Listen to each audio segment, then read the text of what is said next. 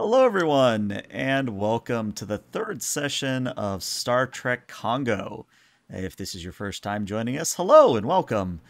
We are an actual play podcast that is using the Star Trek Adventures rule system by Modiphius Entertainment. Our current era is post-STO, specifically in the year 2415. And if you're curious, our ship, the U.S.S. Kongo, is a Trident class that is flying as part of the Babylon fleet out of Deep Space October. Now, what that means is that this game comes after our previous game, Star Trek October, in regards to the timeline. Now, of course, do not stress if you haven't watched October or if you have to leave early. The VODs for Kongo and all my other games are on YouTube and most of the popular podcast solutions. Hopefully you don't really need to have watched anything else to enjoy this game, but you're probably going to recognize some references if you do. Announcements this week. I actually have two. The first is sort of a reminder that I do have a new text-based West Marches style role-playing experience on my Discord server that is titled Babylon Fleet, which if you just heard moments ago, is basically a way that if you've ever wanted to play in the ELH verse but never had the time or weren't able to catch one of my games, well, now you can as a text role-playing format. So if you're interested in that sort of thing, check out my Discord. Link should be below the stream. In terms of second announcements, it actually relates to channel points. And for those of you who are now looking at your Twitch screens, there's actually two new redeems. There's Q Powers Good and Q Powers Evil. Also, thank you all for the bits. The Q Powers Good basically gives the players one momentum. And the only restriction on that, well, I guess there's two restrictions, is the players themselves can't redeem that reward, and the cooldown on the redeem is going to be 1 hour. So there's 1 hour in between each time you can give the players one momentum. The Q Powers Evil redeem is similar in that there's a 1 hour cooldown, and what that does is it gives me 2 threat, which I'll try to then spend on a complication or something to mess with the players, but it is not something that I'm not going to interrupt roleplay to introduce. So I think that's important to say. But with that, let's just go around and have everyone introduce themselves. And we already have a Q Powers Evil redeem. Nice. Nice. All right. Thanks. Well, I think I have a complication ready to go once we get into it. But yeah, Matthew, if you want to start. Thank you, Genesis 2001. We appreciate your contributions to our pain. My name is Matthew. I play Captain Lee Tobin, an intensely religious Bajoran who is on his first command. And thank you for complicating that. Yeah. Thanks a lot. We still love you for being here. How's that? So I'm John. I play Jaro, the chief engineer. Used to be pretty savvy little pilot, but has kind of shied away from the con lately, and is ready to prove himself in a completely different capacity. I'm Aaron. I play Lieutenant Commander Datig, the Dr. Come First officer and science officer of the U.S.S. Kongo. And I'm also thankful that Genesis 2001, you complicated Captain Lee's first command. Every little bit helps. I'm Watney. I play Dr. Alel, the Denobulan Chief Medical Officer of the Congo. And you can find me on Twitch at Doc Watney. And I am Dag. I play Lieutenant Paul Fives Tate, former Borg drone, returned to Starfleet after some pretty harrowing recovery. Is always interested in embracing life by the horns, as opposed to those other Borg drones that get all sad and mopey about it. If you want to talk about it, hit me up on Twitter at TrekNexus. And of course, if you don't know me by now, I'm ELH the Game Master. And I believe today's opening log is coming from the captain himself. So take it away, Matthew. Captain's log, stardate 93467.8. The U.S.S. Kongo has been relieved by the U.S.S. Heisenberg in our patrol of the Alderson Disk Nebula. The custodian of the facility provided us with extensive navigational charts of the region that have obviated the need to devote the Kongo to the task of a weeks-long survey operation. We leave behind us the Alderson Disk itself, a masterwork of engineering and a tomb world, a testament to the dangers of playing God. The crew tasked with the maintenance of the facility paid with their lives for attempting to bioengineer the menagerie of creatures on display. There are things that the prophets did not mean for us to tamper with, and it's good to be reminded of that. I almost wish that we had more time, though. Lieutenant Alel is close to entering her hibernation phase and could use the uneventful span, while Ensign Jaro becomes progressively more reclusive as the days go by, sequestering himself in the holodeck. On the other hand, my typically gregarious security chief is all the more effervescent due to hyperstimulation of his cortical node during our last mission. Commander Datig remains quite a solid rock.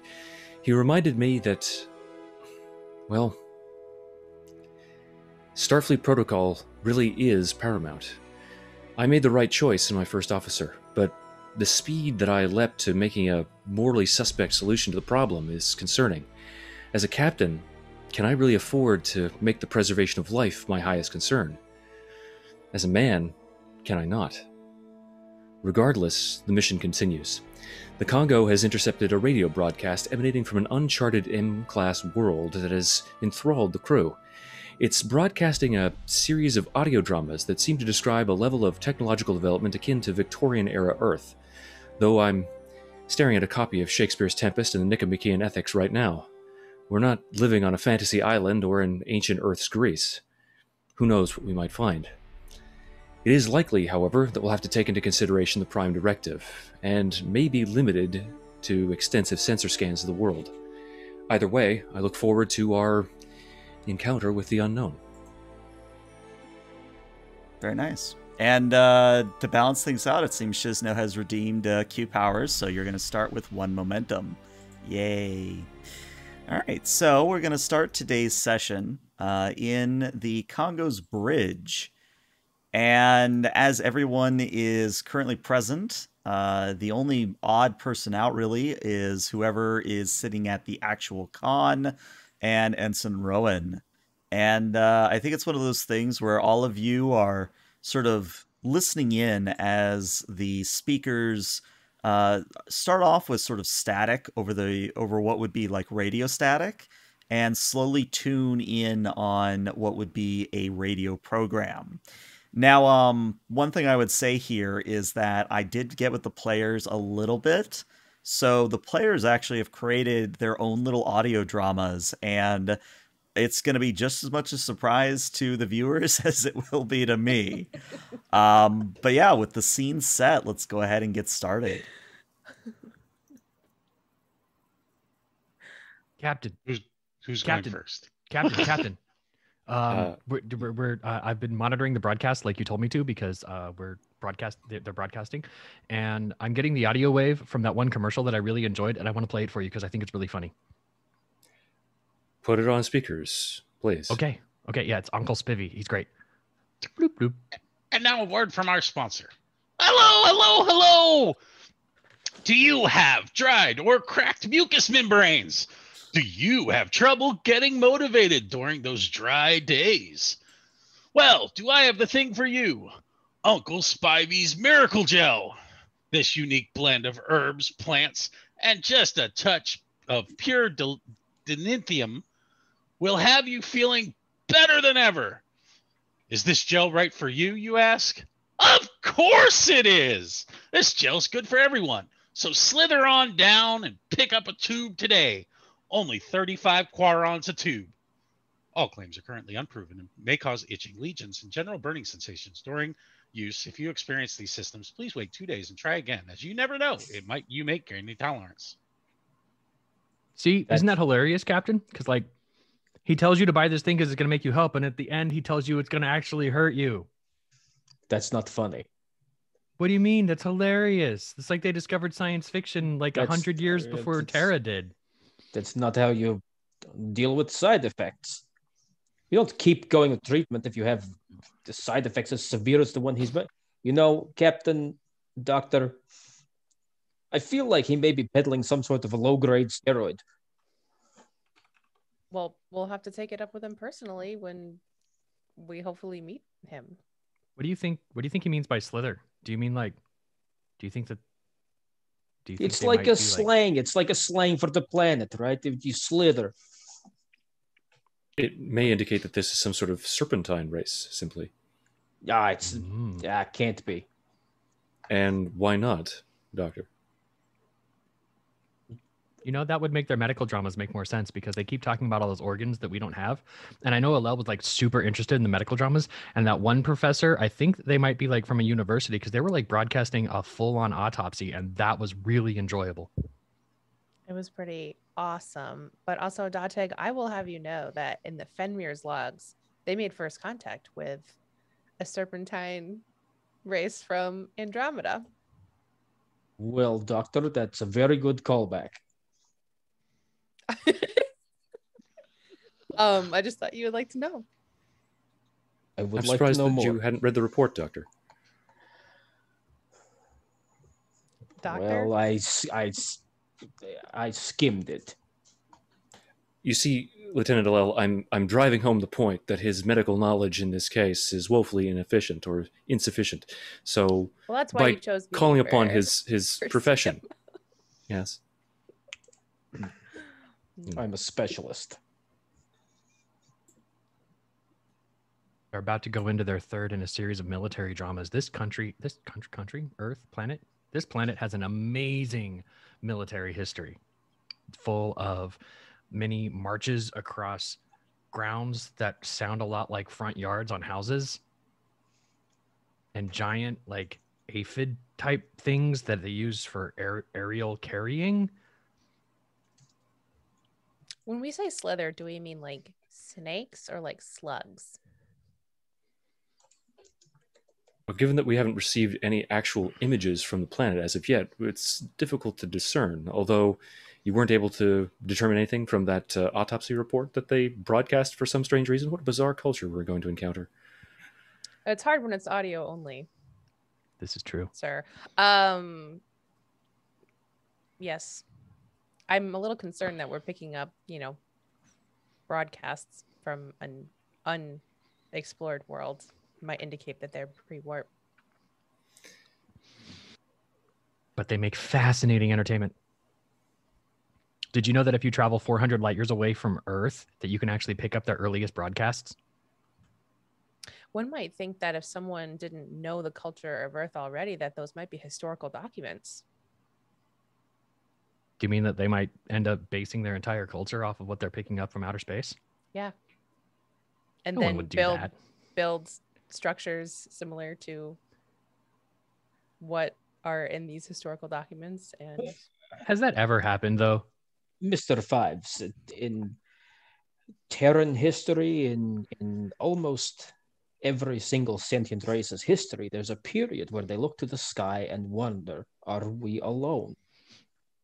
And they search. They search for meaning, and in knowing others, we know ourselves.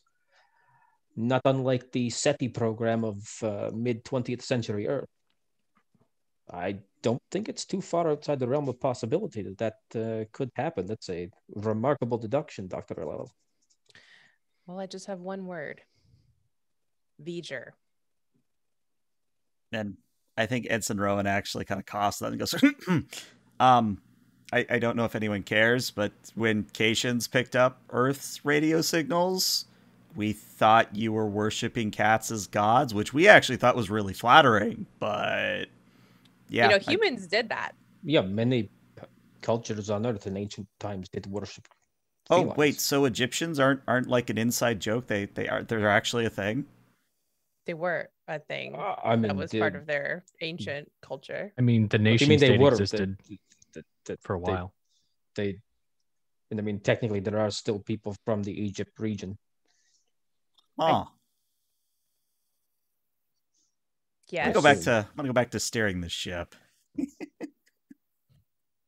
Doctor, if I may say, that suggestion that this culture or other cultures might have been influenced by Earth entertainment does actually seem reasonable in light of the old original Enterprise's mission. They were constantly finding civilizations that appeared to emulate ancient Rome, some sort of 1930s world, even Nazi Germany, surprisingly enough. Although that was more of an example of the violation of the Prime Directive, as somebody for some reason thought it would be a good idea to base a civilization around Nazi Germany. Well, it stands to reason then that maybe this is a welcome message. So do you think they're just sending back broadcasts to be like, hey, you guys made contact with us with these broadcasts, so we're going to make contact with you with these broadcasts? That'd be really fascinating, actually, to figure out where the broadcast shell is around this planet, to see how long ago they actually started picking up these messages. Considering their proximity to the Cardassian Union, much of their culture, if they did receive signals from the stars, might have been influenced by them. Oh, you mean like the Enigma tales? Yes, the Enigma tales. Oh, what a pointless exercise in futility. I don't mean you got to say this. I mean, there's something to be said for consistency.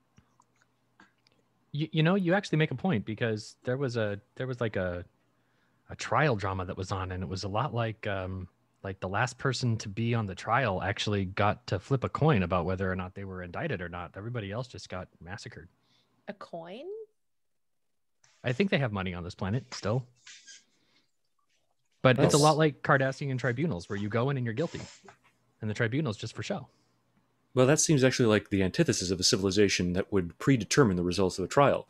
In this case, it's leaving it to blind random chance as a neutral arbiter of the issue in consideration, as opposed to the Cardassians, who, as a regimental society, impose the government's will on the populace.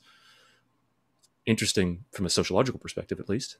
But maybe it gets better ratings.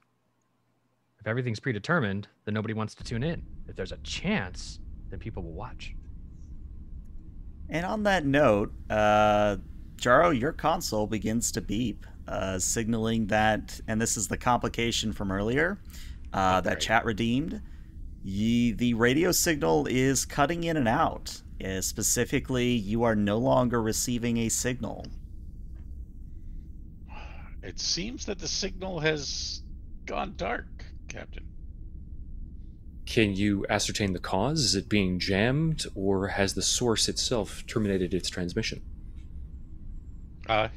He'll start trying to find this information. Sure, why don't you roll me a insight engineering for this one, and I'll tell you what, the Kongo will assist you with a communications and engineering. Difficulty on this is only a 1. It's amazing how much it helps when you're actually in the game. I have the ship. Helps a little bit. Yup. And like, okay, hold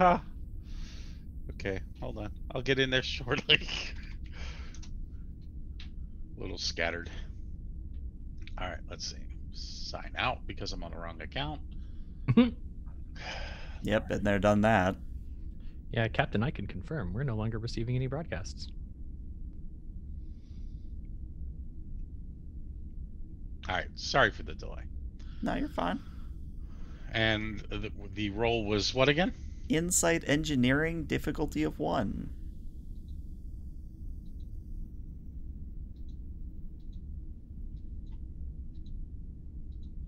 Roll of the night is going to set the tone. Yeah, nothing I have is a focus. All right. Survey says that's already 2. There's 3 for the Kongo. So, yeah, that gets you 2 momentum. And Jaro, it's not jammed. It's not like some other entity has started like to jam or drown out the signal. The signal has literally just stopped. Well, Captain, the signal's terminated at the source. Commander Datig, can you get any long-range sensor scans of the area? Is there any sign of some kind of natural disruption on the planet that might have accounted for this termination? Stand by, sir. And Jim, I'd like to roll for that. Sure. I would say that this would be a reason science. The ship will assist you with a sensors science. This was originally going to be a difficulty of 3. However, the Kongo does have advanced sensor suites, bringing it down to a difficulty of 2. Oh, I have cool. the ship. Cool. I'll spend a point of momentum, and with my focus in, excuse me, astrophysics come into play here. It most definitely would. All right, well, that's, let's see, 4 successes total, so you get 2 more momentum. You're up to 4. And with that many successes, I think I'm going to preempt some of your free questions from being a science officer by giving you access to a handout. Should be, do you see the handout? Should be Ulki Prime scans. Got it.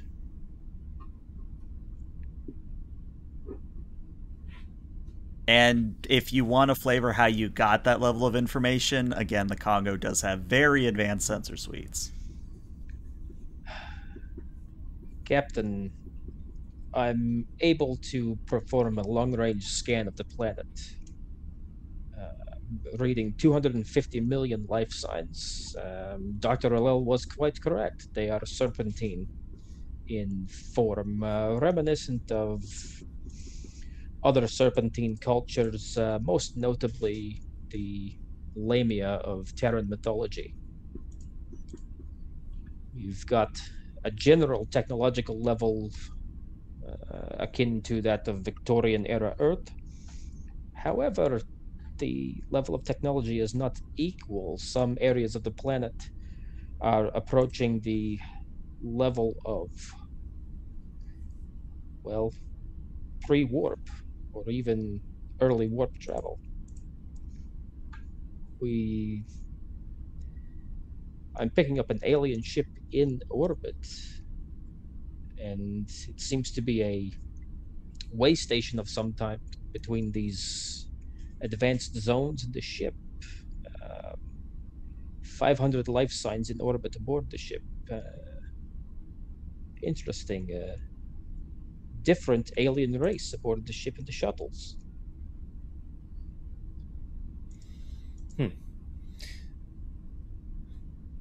It sounds almost as if this alien race is providing advanced technologies to certain segments of the planet, perhaps using them as proxies for their interests on the world? Perhaps. Captain, we might be able to use the radio signal to determine proximity of sorts to see how long ago this interference lasted or started. If you believe that you can assess the signal and break it down in order to make that kind of determination, please, Chief, Just go ahead. The distance from the planet that the signal was broadcast to its cutoff time. Oh, I see. Forgive me, I misunderstood your intentions. Doctor? And yeah, do you want that to be your free question? Sure, that'll work. Cool. So, and I'm going to tell you something that's not going to make initial sense, and that's by design. If what you're reading is correct, Atig, the signal cut off about an hour ago, which does not make any sense based on any physics that exists. Mr. Tate, I'm transmitting you my readings. Can you double-check my reasoning? That does not seem possible, sir. That's why I ask for a second opinion. Yeah, these readings do not match any comparison I would make with. It's like their broadcasting was transmitting at subspace, but it's not. In order to clarify, shut down an hour ago, Captain. Yes, these transmissions are barely an hour old.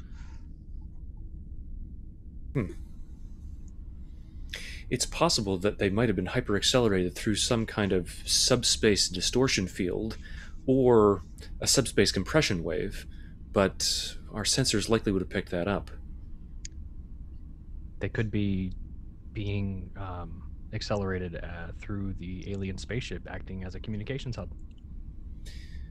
It's possible, although to what end? Well, we're on our way to find out. Or should I increase speed, sir? Says Rowan as she sort of turns in her chair. There doesn't appear to be any significant reason why we should. We can continue on at our current pace. Assessments regarding the Prime Directive and its applicability in this case. It seems as if only general non-interference would be necessary, but given that this Victorian area culture is already aware of interstellar life forms, we may be able to introduce ourselves to them. So long as Certainly, we don't provide any additional like technology to them to accelerate their advancement, we can surely communicate with them.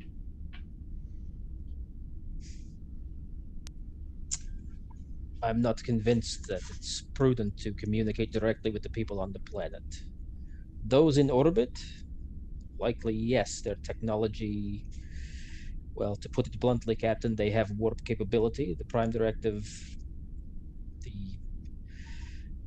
I suppose the no contact clause of the Prime Directive doesn't apply to them. But whatever the relationship between these two races, the lesser advanced race, we could be contaminating some sort of symbiosis that we have no idea about. I would recommend, at the very least, observation first. A wise precaution, Commander, and I believe that ascertaining the nature of the relationship between these two peoples by engaging with the warp-capable civilization at first, at least, is the wisest course of action. Captain, I'd like to scan alternate communications frequencies to see if we can intercept any other communications that may not be on the UHF bands for this ship in orbit. Very good. Also try to determine if there are any communications currently between the ship and the planet itself. If we can learn something more about the relationship before we enter into contact with them, I think it would be beneficial to our attempts at opening up communications. Aye, sir. And I'm actually going to spend 2 threat that you get an answer for that, Fives, and the answer is, and this might be spoiling the mystery a little bit, but for those who don't know, the old radio dramas when they did War of the Worlds. God, I can speak today. Basically, the old, I think it was Wells. Was it Wells who wrote that? It was. But basically, when they did the radio drama of it, people thought it was real, and it caused like mass hysteria, kind of a thing. So what I'm going to say, this is where I'll point out that we actually discussed about doing a War of the Worlds radio drama. Then we're actually pretty close, because you are detecting something on a different band than the normal radio channel that would suggest that there is perhaps some conflict, some form of a war, something that would, in all honesty, suggest that something is amiss here.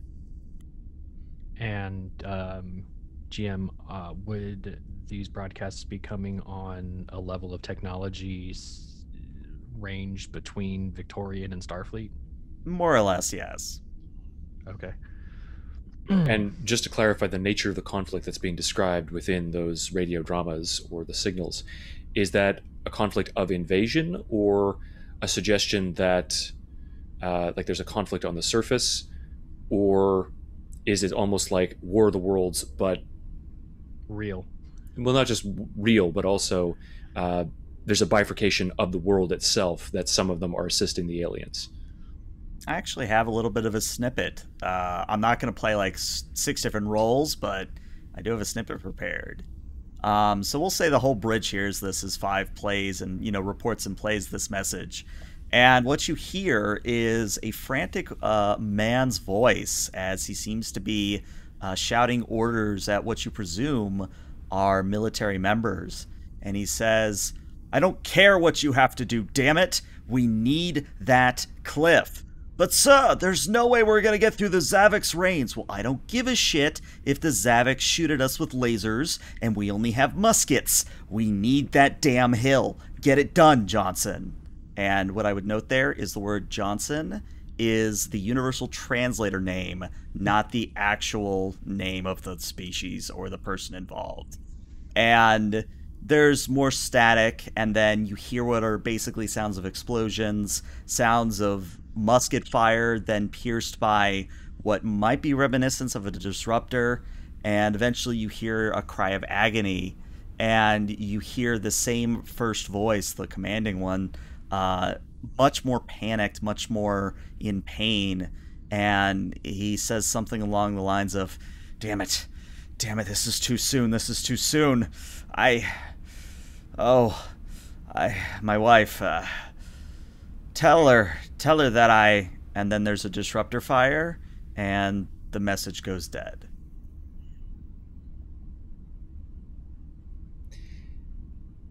Ensign Rowan, increase to warp 9. Aye, sir. ETA is about 5 minutes.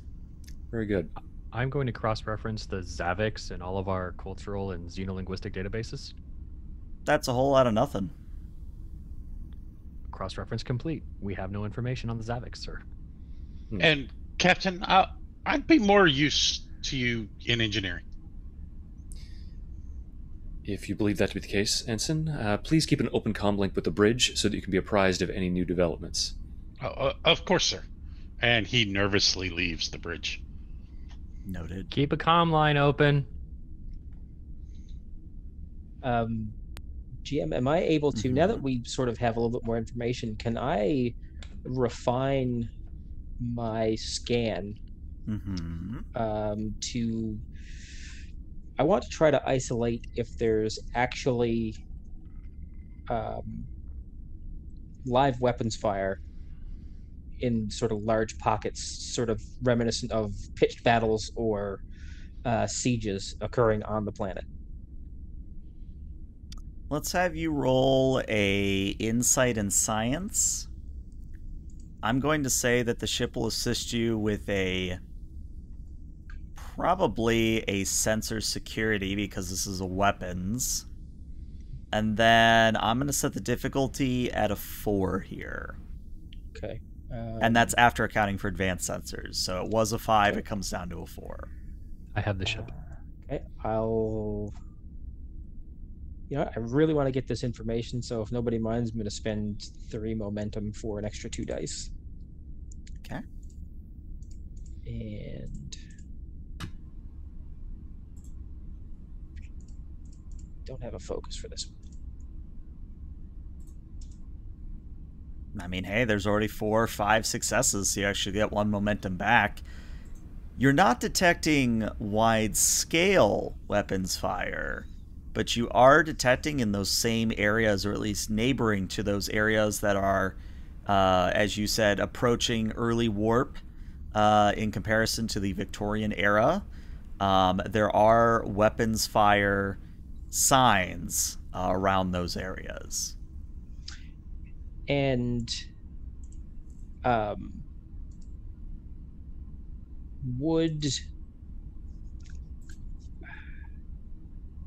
these Olki, these serpent people, are they the only belligerents in those conflict zones, or are some of these other aliens there as well?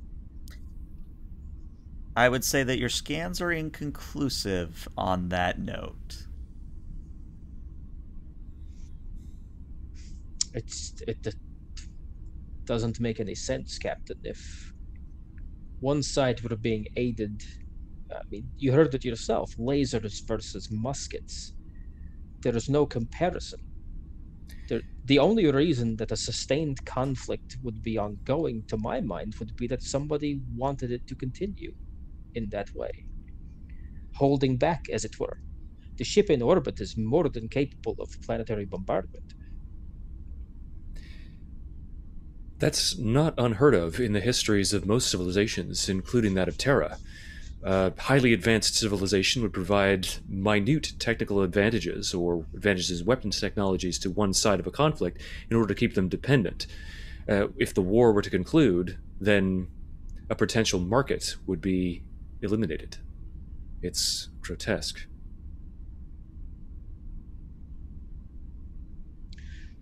It Sir, would sorry, go ahead. Apologies, Commander. Please go ahead. I was just going to clue up by saying if this is indeed the case, then this relationship would not be symbiotic but parasitic, and I believe intervention, at least diplomatically, would be warranted.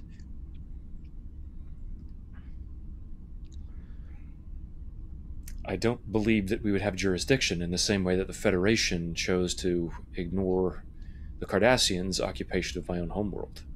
But some kind of diplomatic overture would no doubt be appropriate, at least. Chief, you had a concern to voice? Not necessarily a concern, sir. As you know, my time with the Borg, I was a tactical drone sent to prepare species for assimilation and determine their assimilation quotient. I would like to prepare a sociocultural profile of the species based on the information that we have and the records we have obtained in recording their broadcasts. Excellent. It may take some time, but we'll have a better idea of the people that we are going to try and help. Very good. I'd ask you to tap the resources of Ensign Prin, I believe it was, in the Cultural Studies Department. He should be able to assist you. Aye, sir. And Ensign Rowan turns and reports, Sir, we're coming up upon visual range, dropping at a warp at the edge of system. Very good. As soon as we're within range, please open hailing frequencies to the vessel in orbit. All right, so let's actually switch to this map for this instance. So the system in question is fairly simple, all things considered. There is a single G-class star and one singular planet. The planet itself is actually about the size of Earth's moon, but it is reading as a Class M. And what really is a striking feature of the planet is it is almost a blood red crimson planet. From the clouds to the rivers to the general ground dirt color, it's all shades of red. Whereas, you know, obviously Earth is shades of blue and green. This one, entirely reds. The other thing that sort of stands out to you is obviously the alien ship in orbit. And the ship in orbit vaguely would remind you of perhaps some form of a cephalopod. At least I think that's what they're called. Basically a squid, in that they have sort of an arrowhead type front with phalanges or otherwise the small tendrils that trail out from that head towards the back of the ship. The back of the ship tapers towards the back. Well, there's a tautology. And is, if you had to put it in scale size, this squid-like ship is about the size of an old Constitution class. And you can confirm, both visually and on sensors, that there are constant streams of shuttles, more or less the same design as the larger ship, going from the ship down to the planet at this point. Now, the other thing I'm going to do is spend 2 threat that when you drop at a warp and begin scanning, etc., fives will detect that the alien ship's weapons are powered, but not directed at you all, if that makes any sense. Captain, their weapons appear to be online and ready. Recommend yellow alert? I was about to order that exact same thing. Chief, take us to yellow alert, but do not activate any of our weapon systems. Aye, sir. And Rowan turns, do you still want that hail, sir? All the more so, yes. Please, Ensign. All right. She taps a few buttons, channel open. And Lee will rise and do the Picard maneuver as he straightens his shirt. To the unidentified vessel in orbit of the nearby planet, this is Captain Lee of the Federation starship Kongo. We're on a peaceful mission of exploration in this area of the quadrant, and have picked up the radio transmissions emanating from this world. We would like to open a dialogue with you and your people. All right. So you actually do get a visual response, and I have a handout for this. So the creature that appears on the view screen is, I hesitate to use the word alien, but there really is no better way to define it in a simple term. What is interesting about this species is it still is humanoid, but the facial features are, well, perhaps there's a lack of them, would be a better way to put it.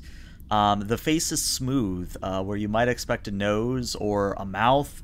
You're just seeing two nostrils and no signs of any consume, like a normal mouth would be used to eat, etc., etc. You're not seeing any of that.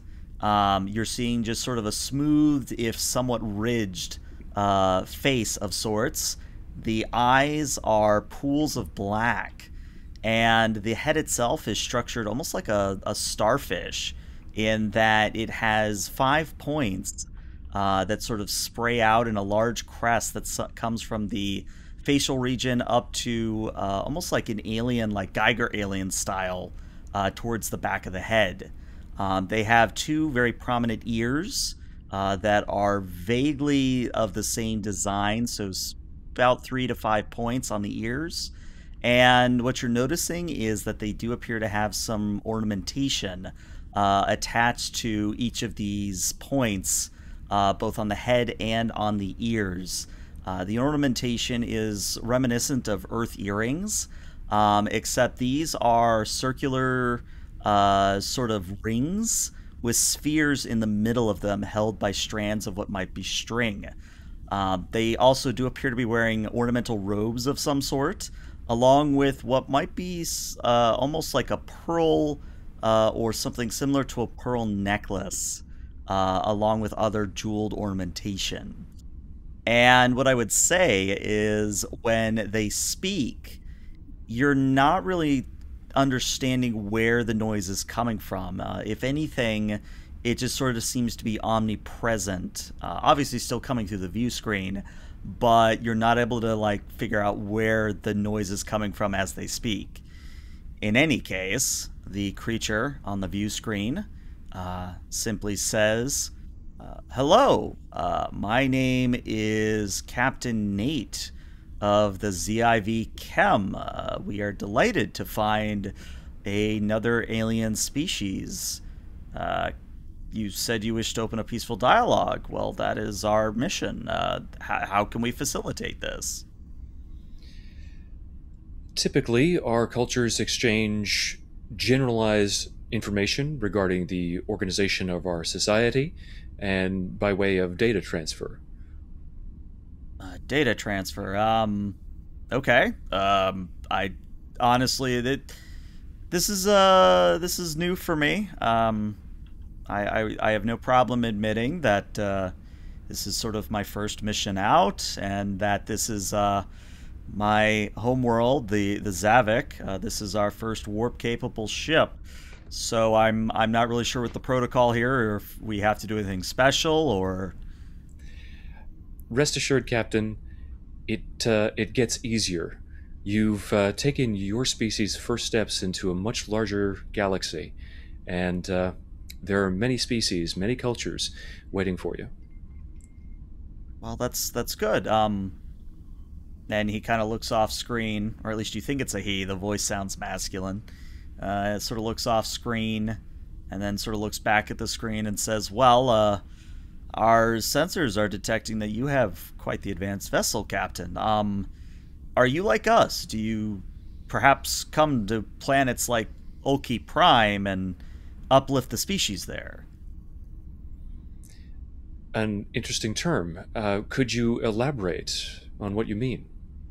Well, it is sort of something that the Zavik mandated when we first journeyed to the stars, that if we ever found I don't like to use the word lesser, but a lesser species, that we would help them. We wouldn't force them to go through the same technical trials that the Zavik went through to achieve warp flight. Interesting. Was that a particularly arduous process for your people? Let's just say that, without going into long stories, Oh, there were many trials and setbacks that led to unnecessary loss of life.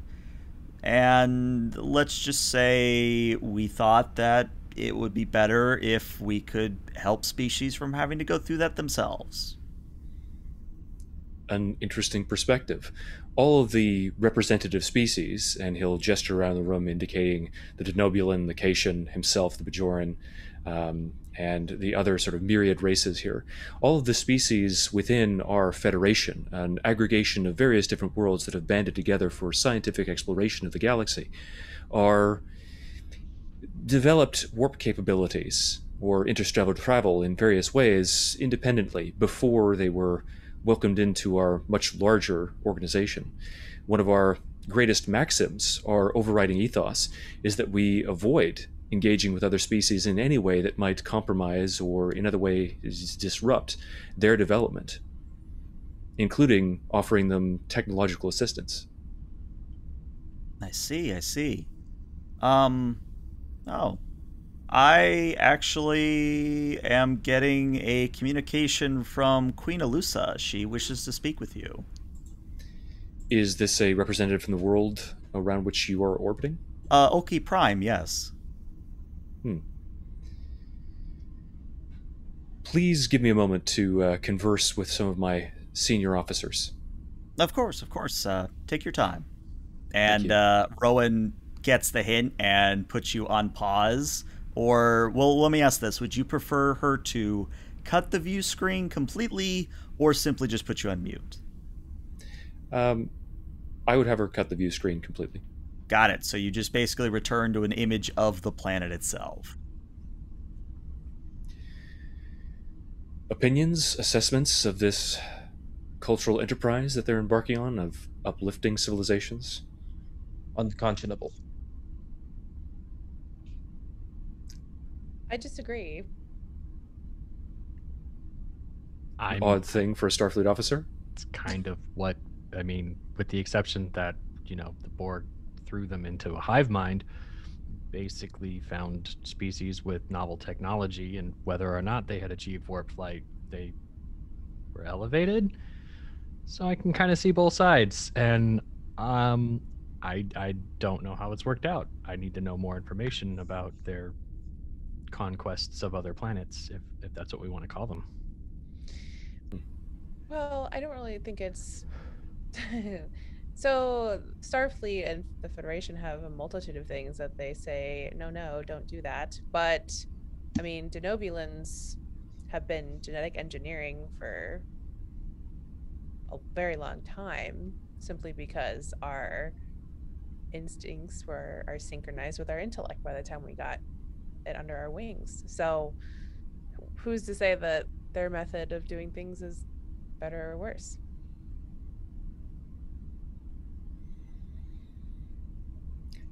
The way Well, they've...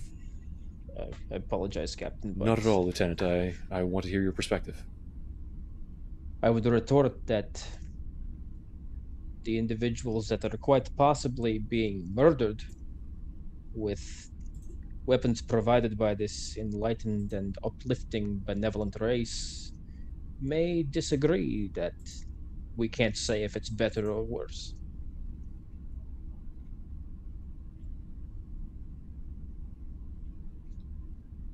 Well, there are exceptions to every rule. Quite Respectfully, Doctor, I don't agree with that, but you're entitled to be wrong. Thank you, sir. AKA the polite way of shut up, Doctor. Sick bird, man. At least she's the doctor and can take care of that. If she Analgesic wants cream. to. Objections to contacting or opening a dialogue with the queen of this world, or at least one of its polities.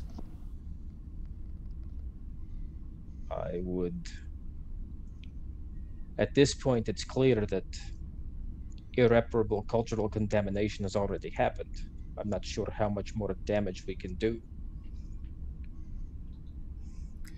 Agreed, Doctor. Excuse me. Lieutenant Commander. All right. Ensign Rowan, please reopen the channel. Aye, sir. And true to form, what I would say is you don't actually get Captain Nate on the screen again. You are taken on the view screen to what appears to be the interior of a throne room. And when I say throne room, I mean like think literally a European, if not British, throne room where it's a wide open space. There's Corinthian columns. There are opulent rugs on the floor. There's ornamentation of golds and reds that are pretty much everywhere against these sort of dark black marbles. But what's interesting is the people that inhabit this space. And I have a handout for this as well. So, sort of flanking the main sort of thoroughfare that leads to the Grand Throne are indeed the Lamia-like serpentine creatures that you assume must be the Ulki. They are wearing what appears to be somewhat advanced for Victorian era, quote-unquote, era armor, where it is both metal and exotic materials that would suggest that they have some form of advanced mining technique or refining technique. But what probably catches your attention is not the armor itself, but the fact that their hair, or what fares for hair, is actually like a Medusa from Earth's history, meaning that their hair ends in living serpentine heads, like snake heads, basically. Again, Medusa. And you see maybe about 10 of these guards that lead up to the throne itself. And on the throne is a larger individual, but unlike what you would expect for a queen, rather than opulent robes, rather than ornamentation or something to indicate that they are, someone to be feared or respected, they actually are wearing a very simple black cloth robe. And as they sort of come onto the view screen, they sort of rise up from their seat and sort of look out at you. And let me actually put her token on the screen. And her snake head sort of swivel around to give you almost the full attention that they can afford. And Queen Elusa speaks and says, "Hello, I understand that you are a new species come to visit Ulki Prime. I am Queen Elusa of the Ulki. How might we facilitate you today?" Your Highness, my name is Captain Lee of the Federation starship Kongo. We are indeed representatives of a peaceful exploratory compact, an aggregation of various different races that have banded together to assist each other in exploring each other's cultures and the universe more broadly. We would simply like to know more about your people and to facilitate the establishment of diplomatic relationships. I see. Should we be expecting a delivery of technology from your ship as well? Our culture does not take kindly to sharing technologies unless there is a relative equal or equality in the level of development between the two parties. That is not something that you should expect from us, although we are quite interested in the arrangement that you have made with the ZIV Chem and its crew. I see. You appear to be a very cautious individual. Perhaps that extends to your Federation as well. Our arrangement with the Zavik is quite simple. They are providing us a means to eventually explore the stars in a ship similar to their own. And what have they received in return? What kind of arrangement have you made with them? Is this simply largesse on their part? I'm not familiar with that word. Is it simply generosity on their part? I see. I would describe it as such, yes. Interesting. We've also noticed that your planet seems to be undergoing some form of conflict at the moment. Could you elaborate on that? And she sort of looks at her guards, and her guards sort of look at each other, and their snake heads, you know, kind of look in different directions. And then she doesn't seem to get an answer, and she kind of looks back at you and says, as far as I'm aware, we don't have any open conflicts occurring on the world currently. Indeed. Dr. Alel and Lieutenant Commander Datig, could you pull up the information necessary to substantiate our claims and put it onto the screen? Aye, sir. All right. So you put up the scans that obviously that there's some form of weapons fire occurring, and Queen Elusa sort of looks at this information and kind of nods and says, "Ah, you are seeing our weapons testing facilities. As far as I'm aware, that's perfectly normal." I see. Commander, please.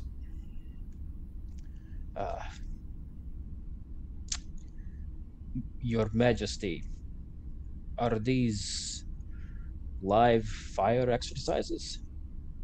To whom do I have the pleasure of addressing? Apologies. My name is Lieutenant Commander Akib Datig. I'm the first officer of this starship and a student of cultures. Well, to answer your question, Mr. Datig, yes, these are live fire exercises. And may I ask who your opposing force is in these exercises? Are they perhaps convicts or prisoners?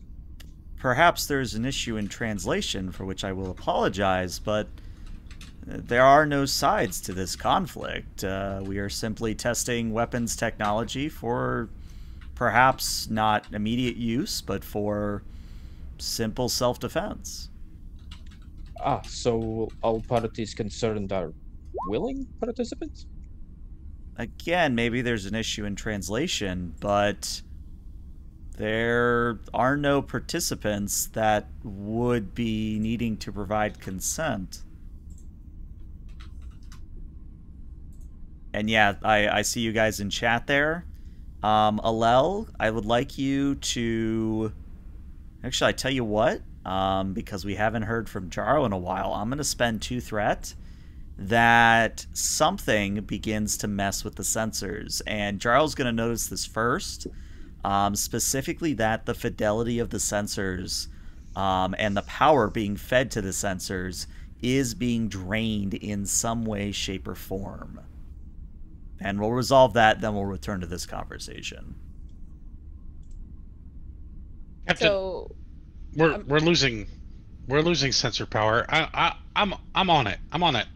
I got it. Thank you, Ensign. Your Highness, there seems to be some sort of issue on my vessel. If you would give me a moment to resolve it, and then we can resume our conversation. I apologize. Of course, take your time. Thank you. And Rowan looks at you, off, on. Alright, mutes it. She doesn't know hand signals. She's new.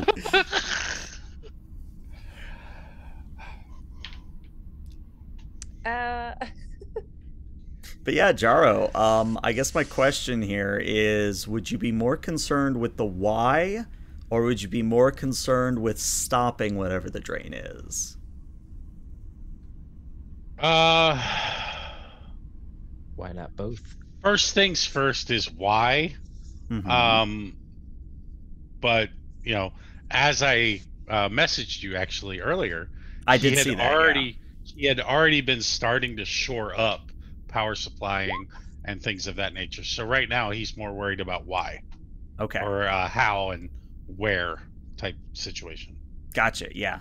And that's why I wanted to highlight this, because I wanted to come out of your mouth, not my mouth. Sounds better that way. But the way we'll do this is we'll start you off with a reason engineering. Difficulty on this will be a 2. And let me just double check your focuses here. because I believe you might have one. Yes, you have warp field technology, which would apply here. All right. I will use 1 momentum. Okay. And what was the difficulty again? Difficulty is a 2. Okay. And does the ship assist at all, or? I'm going to say no, not in this instance. This is Okay. purely whether or not you can sort of glean from what remains of the sensor data what's happening. Well, I did get my 2 successes. That you did. So, what you notice, Jaro, is the star of this system seems to be throwing off a unique solar wind. And this is not unlike an ion storm, but it is one of those things where this does appear to be a simply, well, to use the term, quote-unquote natural event. This is not an attack. This is not a weapon. This is simply just a feature of the area. We are being bombarded by an ion storm from the star here, sir. I'd suggest, if we could, at least for now, put the planet between us and the sun for at least some shielding while I work on shoring up our systems. Very good. Slight modification to the shields, which I believe are still in operation. Is that correct, Lieutenant Fives? You have not lowered them? That is correct, Captain. Very good. Should be able to also provide us with some enhanced protection. Ensign Rowan, please make the necessary course corrections to place the planet between us and the solar winds. And Commander Datig, is the chem being influenced by these solar winds, or have they actually already adapted to them? Can you determine that? GM, can I make a roll for that? Yeah, if you want to roll me reason and science, difficulty of 1. And there's your 1 success. The chem don't seem to be affected. They just sort of still floating around, and even their small craft are doing fine. And the one thing I would highlight is that even a minor ion storm for a Federation shuttle, big deal, huge deal.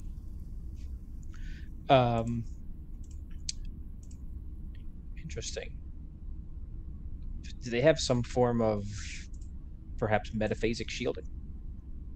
That you're not 100% sure of, because again, the sensors are still being drained, even with Jaro's preemptive sort of power generation. It is still, your sensors are not helping you, and that's why the ship hasn't been assisting you, because the power is whack right now. Captain, the chem, as well as its smaller shuttles, are unaffected by the solar wind. With the decrease in sensor output, I can't be more specific than that. Very good. Thank you, Lieutenant Commander. Doctor, have you investigated the matter that I asked you to address? Sorry, sir. Sensors were down. GM, are they back up, or are we still dealing with it? You're still dealing with it. You still can attempt the task. It's just difficult, is the thing here. I can try, sir. I might not have any luck due to the extenuating circumstances with our sensors, but... Then belay that order, unless you have something to add, Lieutenant Commander. I was just going to ask if the GM was going to call for a roll. Could I assist instead of the ship? I would say it would either be you or Jaro assisting, yeah. But yeah, just so you have the option of it. This would be a reason medicine, and the difficulty on this would be a 3. Oh. When you said difficult, I thought, like, difficulty 5, difficulty 6. No, okay. Then please, go right ahead. All right. I can roll. You want a momentum for that as well? Sure. What am I rolling again? You're rolling a reason medicine. Okay. And I am attempting to detect if life forms are fading. Correct. If any life forms are dying in Any those life forms are dying. associated areas where they're testing weapons, supposedly. Okay. Xenobiology? I'll give it to you. Okay. John, do you want to assist on this? I'm No, rolling you 3. you can do it. You can take Okay. it. All right. All right. Well, there's the 3 already. And GM, what would you like me to assist with? For you, let's have you roll a reason science on your side. Okay. I'd also like to point out that I also have the xenobiology focus. Go for it. All right. Reason. I would laugh if you rolled a complication. I'm just going to throw it out there. No, you roll a critical success. So you actually get 2 momentum back for that. And what I'm going to say before we go to break is that, Alel, you're detecting that there are life forms being destroyed in the weapon testing facilities, but they're not Zavik, they're not Ulki, there's something else entirely. Bajoran. No, they're not Bajoran. Are we going to cut there? Well, I'm going to let you say a few things, perhaps to the captain, and finish the yeah. queen conversation, and then we'll Okay. go to break. All right. So she looks to the captain. We're still muted, right? Yep. There are life forms, some that are different than what we've detected before, but life forms nonetheless that are being destroyed. It could simply be that they're experimenting on non-sapient creatures. Nonetheless, that's still a rather barbaric practice. Can you further refine those results? Well, what I'm going to say, because we just had a point redeem, is that the evil power activates of the universe, and at that point, your sensors go kaput completely. Your sensors are gone. You are essentially flying blind right now. But you do get a momentum. You do get a momentum. Sir, sensors are completely down now. I don't think I could. I was lucky to get what I did. Very good, Doctor. Thank you. Continue trying to analyze whatever data that you've got. See if you can put anything together. Ensign Rowan, please put the Queen back on the screen. Aye, sir. And you have a line to Alusa again. Hello, Your Highness. My apologies for this slight delay. It is perfectly acceptable. We would like to continue this conversation. However, my people believe that these kinds of negotiations and discussions are better carried out in person. Would you be willing to allow a small party from my vessel to beam down or to transport down to your planet in order to meet with you? Transport. I'm not familiar with this word as well. I do again apologize for the translation difficulties. I am unsure if that is on our end or your end. They haven't compromised our ability to engage with each other, and these kinds of difficulties are commonplace when new cultures are beginning to acclimatize to each other. I see. I would assume then that this is some form of technology like a shuttle? We have multiple means of transporting ourselves down to your planet. If you would prefer, we can certainly take a shuttlecraft down. I'm interested to see this technology firsthand. Very well. Would you then acquiesce to the request to allow a small away team to beam down to your planet and meet with you? You may beam directly to my throne room. And at this, some of her guard look at each other excitedly, like, what did she just kind of, there's that kind of excited head turn and nod and whispered discussion. Thank you. My first officer will be representing me as I continue negotiations and conversation with the captain of the Chem, if that is acceptable to you. It's perfectly acceptable. I look Very forward good. to your delegation's arrival. Very good. Ensign Rowan? Oh, that's the sign to turn it off. Got it. Yep. Did it. We're good. Very good, Ensign. Thank you. Yes. sir, I'm just gonna point out one thing. How are we beaming down if we don't have sensors? And that's where we're gonna take our break. So we'll be back in about 5 to 10 minutes, everybody. Stick around.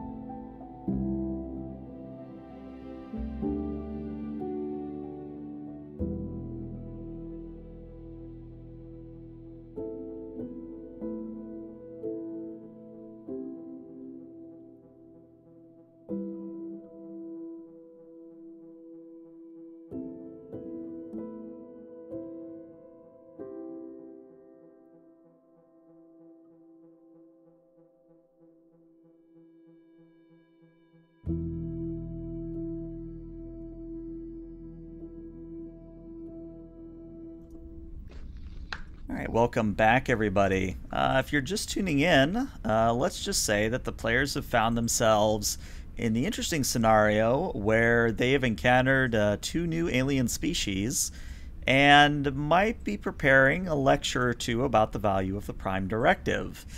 But as we sort of resume our session, we're going to cut to the main engineering of the Kongo, where Jaro is trying his damnedest to get the sensors back up and running after they went down.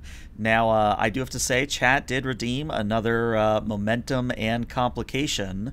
So you guys do get 1 momentum. And what I'm going to say is the complication, Jaro, is that you're having to choose where the power's coming from. And what I'm going to say on that is whatever department you pull power from is going to suffer for it. So you actually do have to pick a department of the ship, either command, con, science, engineering, medicine. Whichever department you pick is going to suffer a large complication range until the power is fixed, kind of a thing. Mm-hmm. Captain, Jaro here. Need you to make a call on which department is going to lose some power for me to get sensors back on. And it's I was going to pull it ship? from. I was going to pull it from Astrometrics, but you know, last time you asked me to make sure. Indeed, and considering the astrological phenomenon that we've detected in the system, I would be loath to lose anything from that department, just in case we need to try to combat its effects. Well, there you go. Take power from the tactical systems. From the isolated phaser banks? Deflectors and shields. Given the technological development of this species, I don't think they're going to pose that much of a threat to us, and there's no indication that hostilities are going to erupt. It's exactly when they happen, though, sir. All right, I'll take care of it. All right. So, Jaro, I'm going to give you an option here, and I think I already know your answer. Do you want a single high difficulty, or do you want the extended task? We're going to go single high difficulty. All right. So, in this instance, then, it's going to be a daring engineering. It is going to be a difficulty of 5.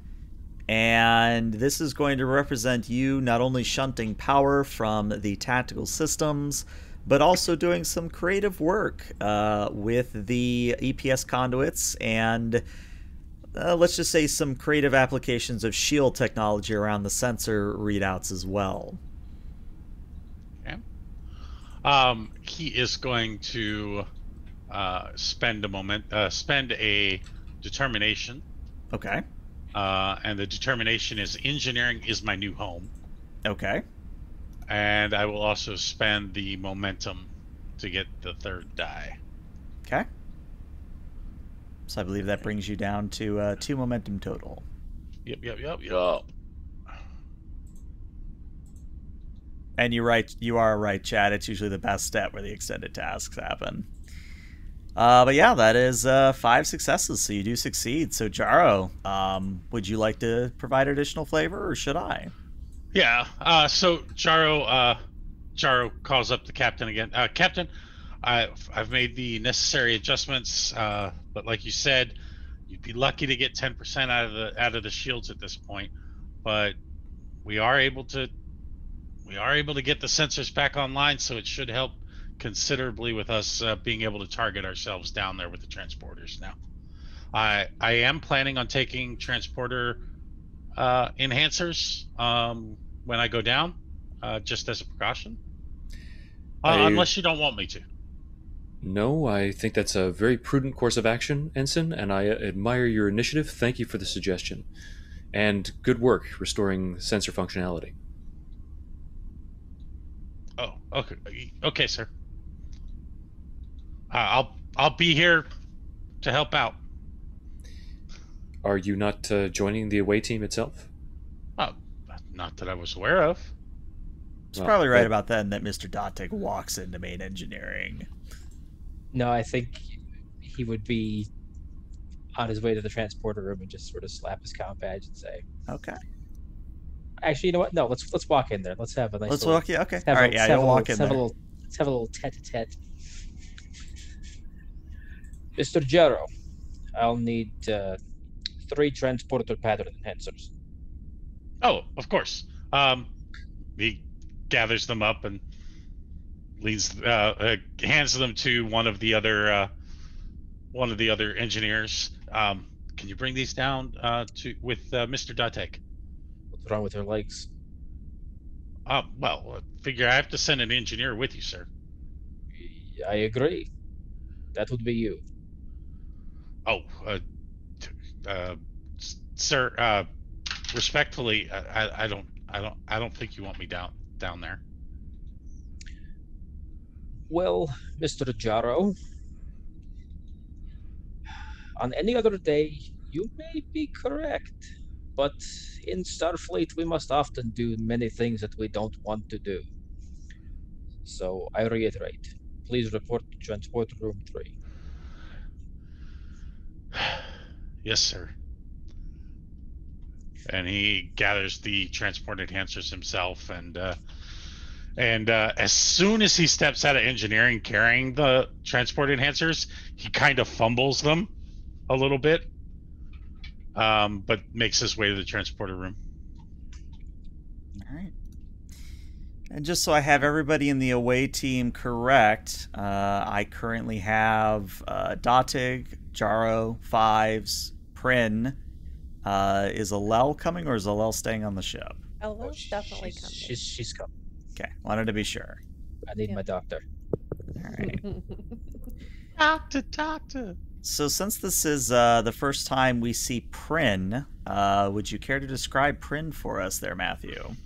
Certainly. Korat Prin is a somewhat strangely elderly Cardassian male who is still an ensign.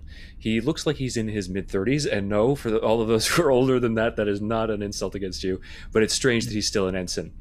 He has slightly graying hair, and he's remarkably robust. He seems like a somewhat heavy-set, squat Cardassian who is, in that traditional Cardassian mold, quite apparently effervescent in his gestures and his body language. Interesting.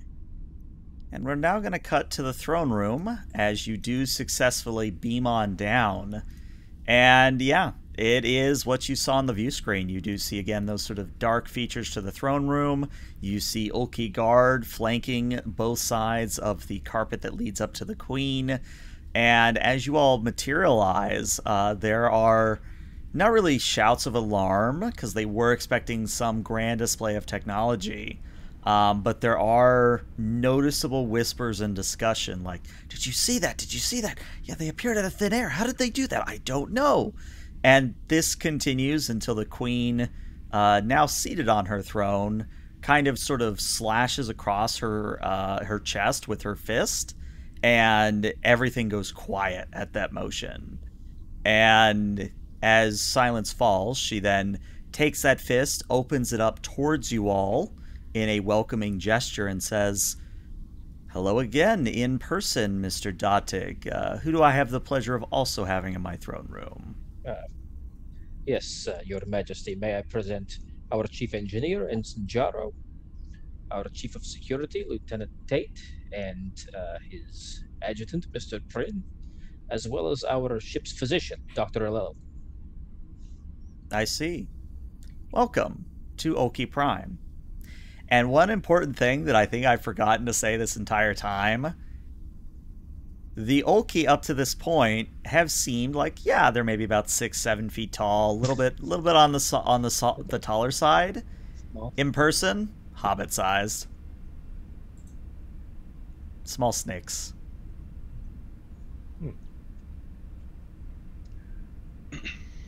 Well, it is most agreeable to be with you here today and begin what I will hope to be a fruitful discussion. Of course. Where would you like to begin? And he'll just sort of turn to his officers and say, recommendations.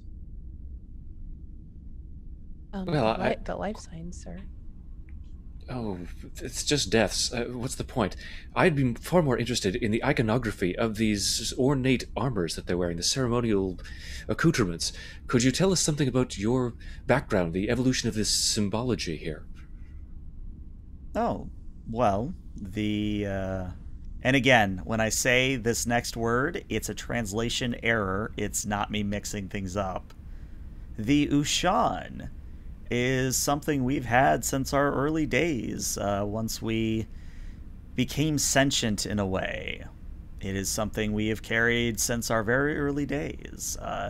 I could recount the tale of one of our great warriors, David, again, translation error, that once toppled a great beast known as U.S.S. Forgive me for speaking out of turn again, Doctor, but I would be most fascinated at observing any of these legends or getting a cultural database. Alel will try and scan now that they're on the planet for more details without asking. Without that? All right. So what I'm going to say then, there is a complication range on this of 18 to 20. Okay. But if you want to roll a reason medicine, difficulty of 3 on this one. I would like to spend a momentum. Okay, you're down to 1. Okay.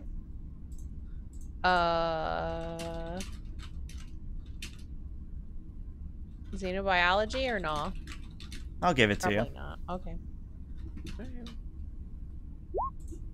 Hey, there's 3 successes. Great. What I would say is that now that you're on the planet and you're a little bit closer to what's going on, you are detecting that the lower life forms, as you seem to have been, drawn to that conclusion, let's just say not quite dolphins, but not quite cows in level of intelligence, so take that as you will.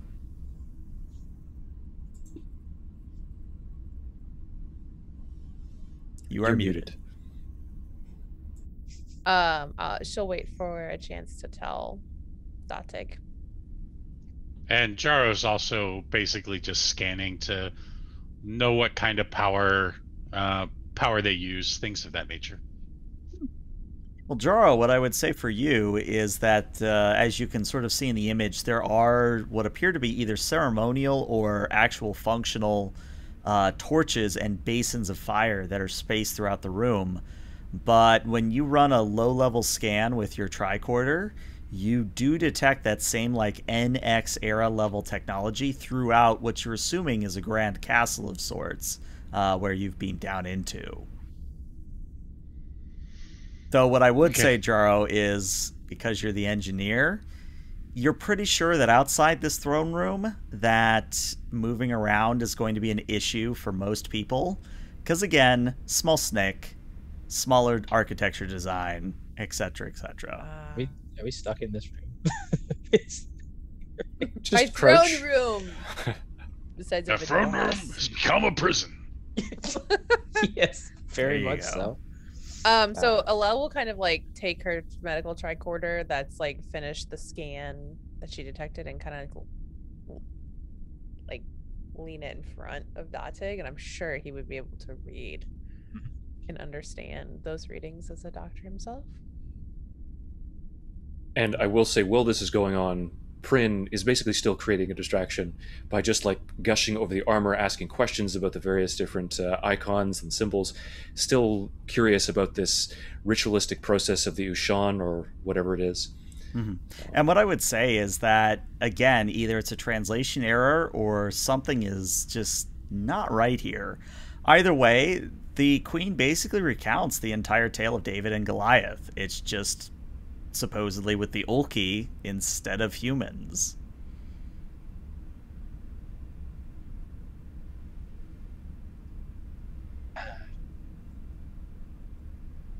And just for my clarification, sorry if I'm behind the 8 ball on this one.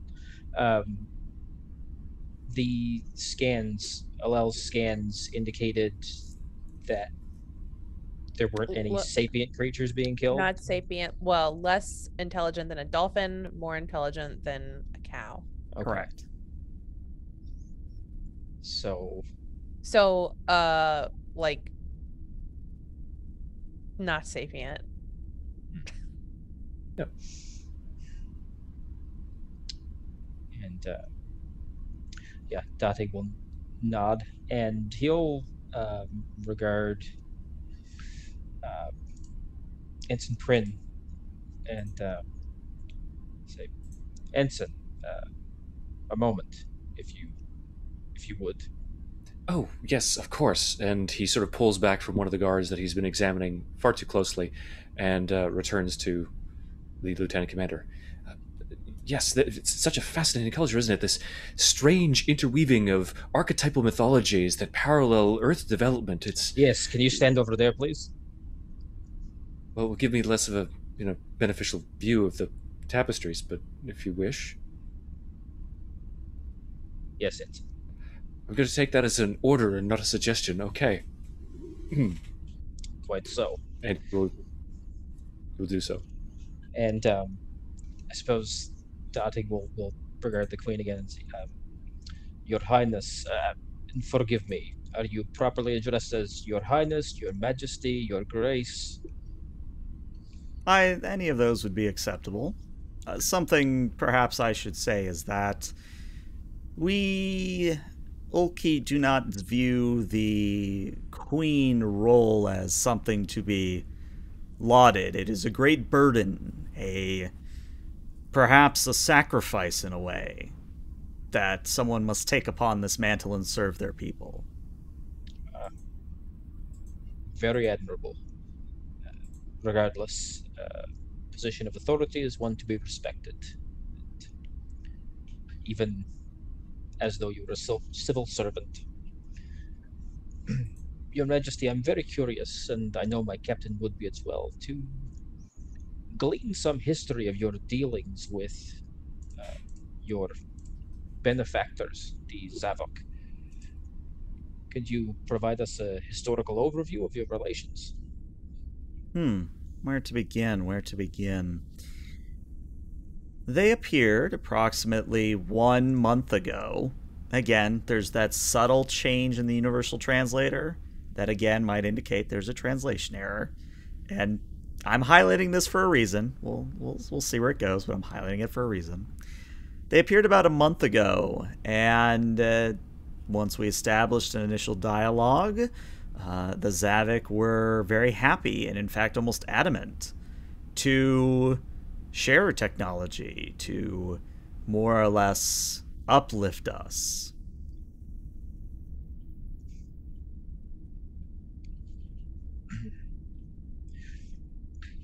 Very well, and I only ask out of curiosity. Our own federation takes the view that the culture should be permitted to advance on its own, growing pains included, if you forgive a metaphor. So this almost diametric opposite is fascinating to us in a way.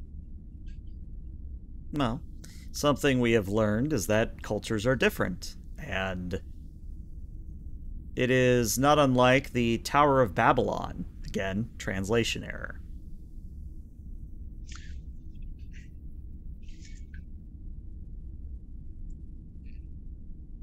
Interesting. Is everybody else's universal translator picking that up too? Yes, there have been numerous references to things like the Ushan, which is an Andorian concept, and the stories that they're telling, as I said, are almost identical to Terran myths.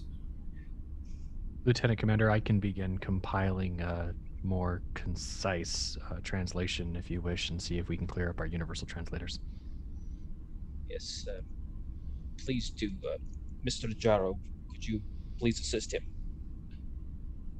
Yes, sir. And he fumbles with his engineering tools. All right, yeah, we can do this. And I was waiting for this complication. The complication is you open your engineering toolkit, all the tools and tricorders and doodads inside fall to the floor. He starts picking them all up. And what I would say actually is, as you're doing this, one of the nearby guards actually starts to try to help you. And my question is, do you let her? This is where Fives would step in graciously. Okay. No, it's not needed. I don't want to. I don't want to, inconvenience you. Your help is appreciated, but we will take care of this on our own. It is part of our agreements with our captain that we take care of our own tools. And again, with the mask on their face, you can't totally read their faces, but they do nod, and their mouth becomes more of a line than a smile or a frown, and they just sort of go back to standing upright on the edges of the room. So Alel will kind of step forward and address the queen. Your Grace, are the creatures you're using to test your weapons, are they being hunted for sport or to be consumed for sustenance? They are dear to us. Again, translation error. Wait, deer or deer? They are sentimental. Deeder. She would ask for a synonym for clarity. They are cattle. Again, translation error. And so you are consuming them after using weapons to destroy them. Well, yes, they're quite effective at cooking the meat. I see. She turns back to her comrades, approaches Datig, looks up at him. It seems we've stumbled across a sort of barbecue. And at this point, and this is open to anyone who wants to do the role here, anyone who wants to do an insight command at a difficulty of 4, if you have anthropology, if you have anything related to translation, language, linguistics, anybody can roll this. But only one person can assist you if you decide to go for it. So keep that in mind. Again, it is an insight command here.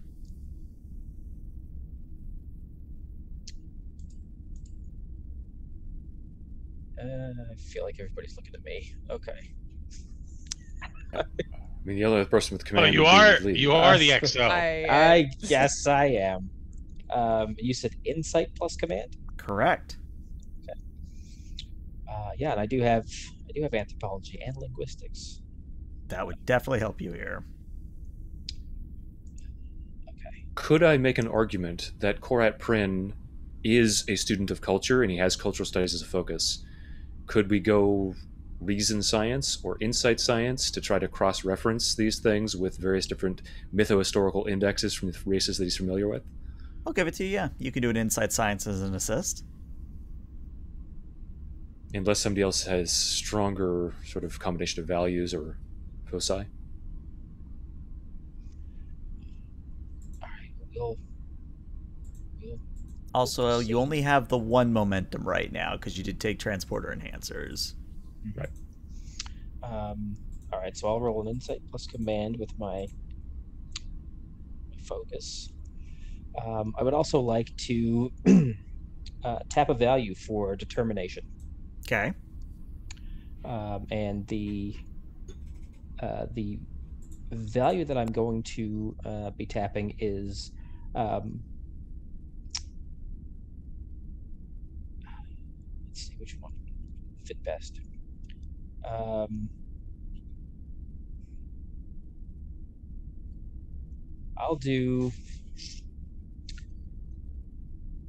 Let's do feelings are secondary to facts. Alrighty. Momentum and threat for that as well to buy another die? Yeah, I'm gonna buy a third die. Okay. Alright. My justification for that value is, although Datig is put off ethically and morally by what he perceives to be going on here,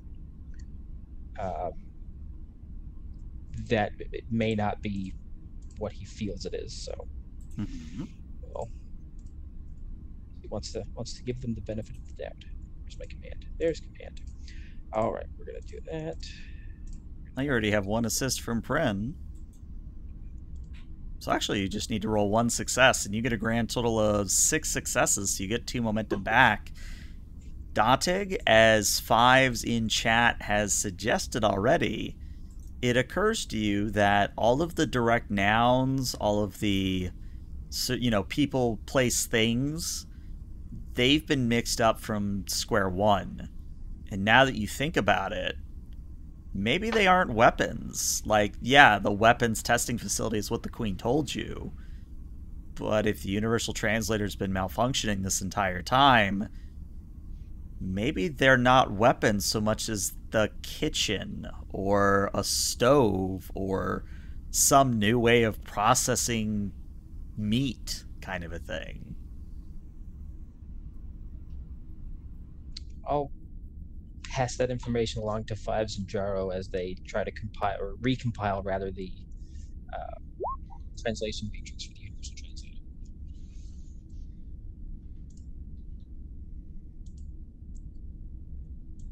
To see if maybe we can get a more accurate translation of what they're trying to tell us. Mm-hmm. And this I am going to mandate as being an extended task because it is going to take time. So, either Jaro or Fives, you can decide which one of you is taking the lead. But Fives, you're doing probably a control and a science. Jaro, you're doing a control engineering. And the difficulty on this, in fact, let me just copy paste this from my Word document. So the work track is going to be a 14. The magnitude is going to be a 4. The difficulty will start at a 5, and there is 1 resistance on this. And what I would say is that for every attempt you make at this extended task, 5 minutes will pass unless you spend 1 momentum to make it 2.5 minutes. All right, Fives. What do you think? What do you think? Well, I started to compile a cultural linguistic database of the recordings we took on the ship. I have that data, and I would like to combine it with the what we just got from the Lieutenant Commander, and I believe that will fill the gaps in our translation matrix. Okay, and I'll see if I can fix the well, let's just say I'm going to do some stuff with this, and he points to the translator. I getcha. GM, I am going to use my sensor implant for this. Control science success will give me an additional momentum for obtain information. Okay. And then with untapped potential, okay, I'm going to buy. How much momentum do we really have? 2 at the moment. Okay, and if I gave you 2 threat, I could get 2 additional dice. Well, it would be 3 momentum for 2 additional dice, so you would have to give me 2 momentum and 1 threat. Okay, and I trust everyone's okay with me doing that? Of course. Okay, so 2 momentum and 1 threat, and let's see, control science, and I'm gonna take sociocultural psychology as my focus.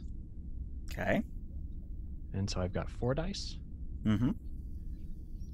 And Jaro is assisting with the 1 die of control science or control engineering. And Jaro, I need to see a crit here, or the first 5 minutes you spend on this task go nowhere. It didn't take my my focus.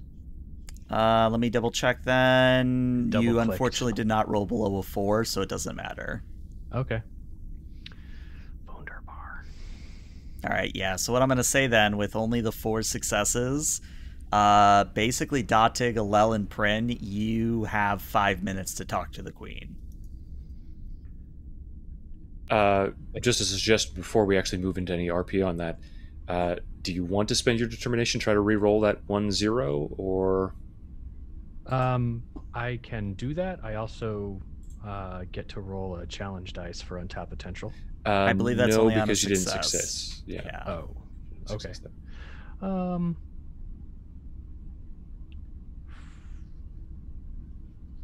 I probably can't charm the birds from the data tree on this. Probably not. I think in this particular moment, I do not have an applicable value to tap for said determination. Fair enough. So yeah, sounds like Alel, Prin, and Datig have 5 minutes to kill. Somehow. Datig will just sort of look over at them, and then he'll look at Prin and Alel and say, Your Majesty, would it be possible to see more of your beautiful palace and city? We're very curious about your architecture and iconography, as Mr. Prim so adequately put it. I would be happy to show you around myself. However, I mean no disrespect. You are rather large. You might have issues fitting in.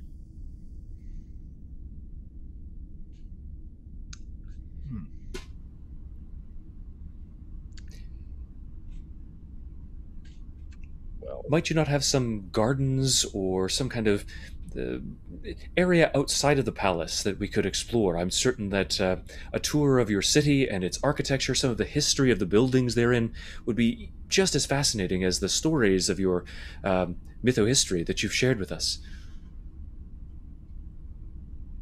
And this entire time, like even from square one, you've never seen a frown or any sign of like negativity on the queen's face. But here, it doesn't go negative, but it does creep towards neutral. And she says, the gardens, yes, I could show you them. Perhaps, though, I should give your officers some time. It seems they are rather involved. Will they be coming with us? And she motions at Jaro and Fives at this point. Oh, I'm sorry. I get hay fever. They are attempting to refine our ability to understand each other. Oh, I see. So they are working on a language then. Yes. What do you call these creatures that you're using these weapons on? What is the name? Get your name for them. Well, Call them deer.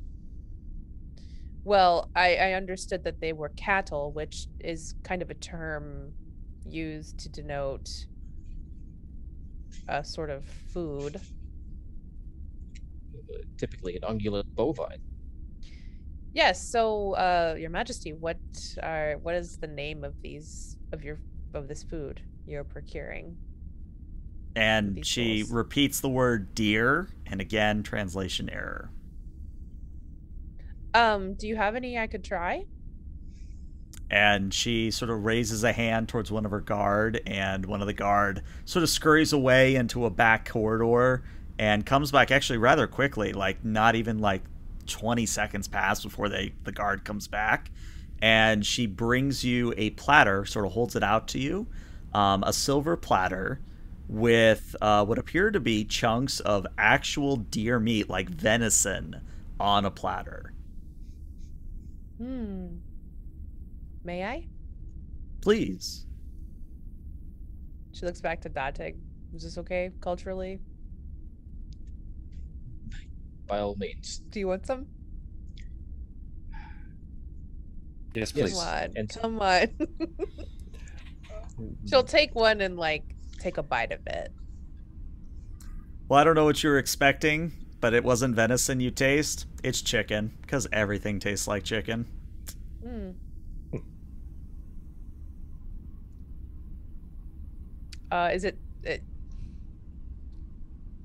Is this it? She asked the queen. Well, yeah, I'm unsure what you may have been expecting. You know, I need to introduce you to something called seasoning. Oh, you mean like spices? Yes. We only reserve those for special occasions. Oh, I see. That's a shame. And what I would say is that the queen actually gets up and slithers on over to the guard who's still holding the platter. And you see that she picks up a few slices of the meat. And she doesn't bring it to her own mouth, but she brings it to her snake hair mouths and lets the snakes eat them. Alel is just doing that Denobulan smile, like so big. Hmm. She's just thrilled. And Alel, I'd actually like you to roll me a insight and con here. I know that's probably not a good stat for you, but Okay. I would like an insight con because this is you judging the mannerisms of the queen. Insight con, and if you have anything like cultural studies, anything like anthropology, that would apply as a focus. It's people. Soylent Green is people. Yeah, I was actually going to say, could I, before I ate it, scan it with I a wanna tricorder? scan Or it. even now that I've consumed it, could I scan it? Oh no! Nice. Yeah. Oh, no. So, Alel, it's not Soylent Green, but what I'm going to say here is that the complication is, if you understand correctly, you basically just ate pet food. As in that this food, this deer, is to feed the snakeheads, not the actual Ulki themselves. Oh my god, that's cute. Okay. She still eats away. She doesn't Okay. care. She doesn't know anything about pet food. Really. She just looks over at Datig and Pernling. Good, right? Maybe some paprika. It's somewhat reminiscent of Taskbar. All the tentacles. And it is at this point, now that you've bought 5 minutes of time, Jaro and Fives may attempt another extended task. So attempt. Jaro looks over at Fives and he's like, really, I think we need to realign the crystal. Here, let me try, and we'll use your information, but I just need to do some slight modifications. I think I've got this.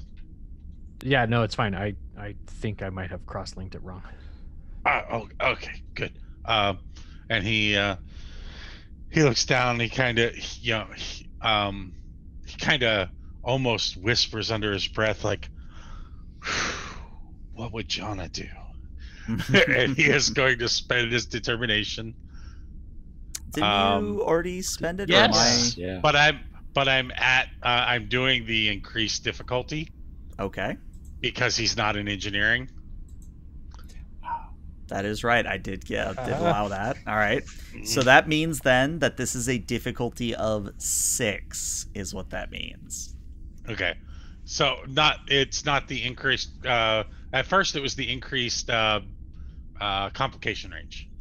Okay, then we can do that then. It will stay a difficulty of 5, and the Okay. complication range will then become a 17 to 20. Alrighty. Creeping down there. Uh-huh. All right. So he focuses in on it. We have absolutely no momentum. So I'll give you 2 threat for an extra die. Okay. And What's this? Dump control. threat. Still a Engineering. control science. Yep.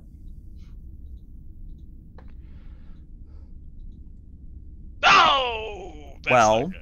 There's 4 successes with a complication. You could still pass here, but Fives needs to roll at least 1 success.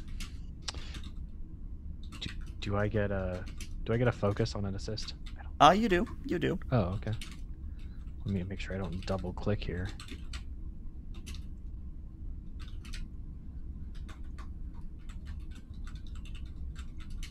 All right. Survey says Nice! hey, that actually gets you a total of 6 successes, which means you get a momentum right back. And yeah, what that's going to mean is, Jaro, you can now roll 6 challenge die to represent your work done on fixing the translator, and then we'll deal with the complication.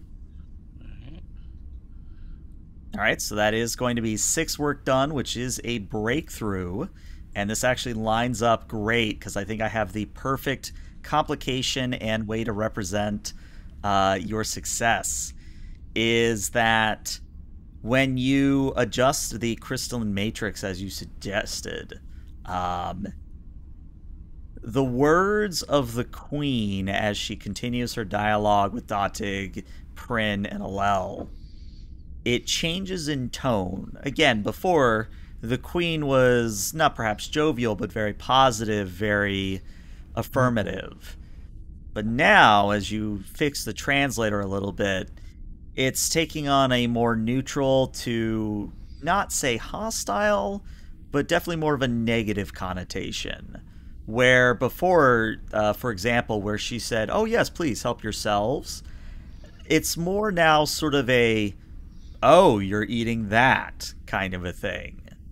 And as the conversation progresses and as time goes on, I'll try to flavor how this all affects the rest of the conversation. But the complication is going to be that only Jaro and Fives are going to hear the correct quote-unquote words.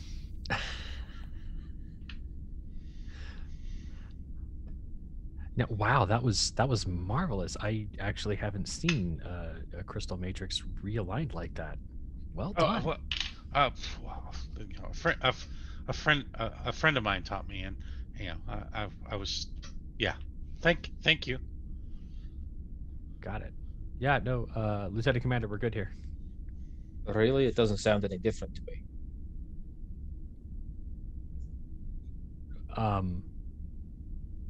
It sounds very different to me. In what way?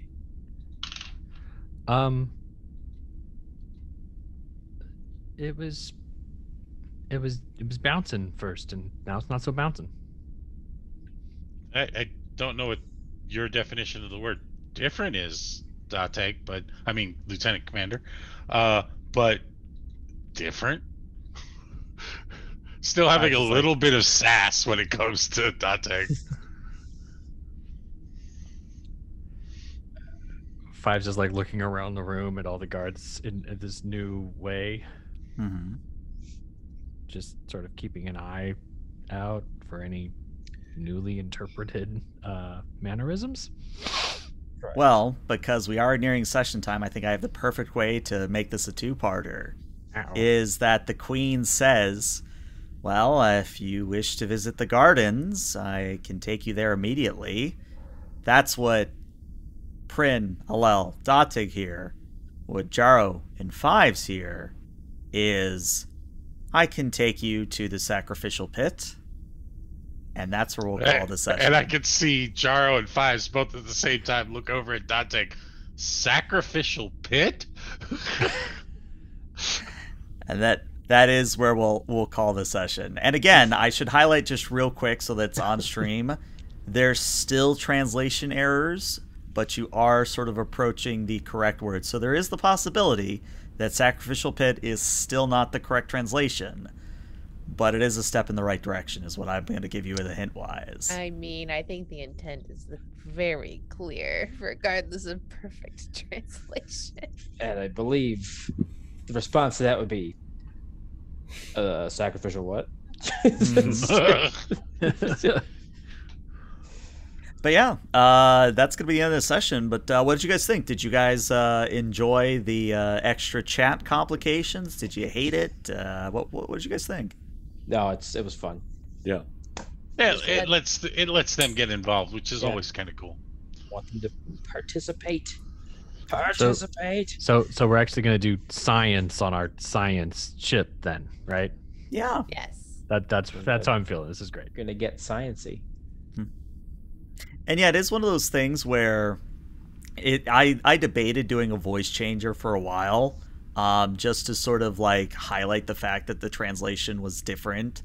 But in testing, it didn't turn out well. Like, it was too modulated for my liking. But yeah. Interesting.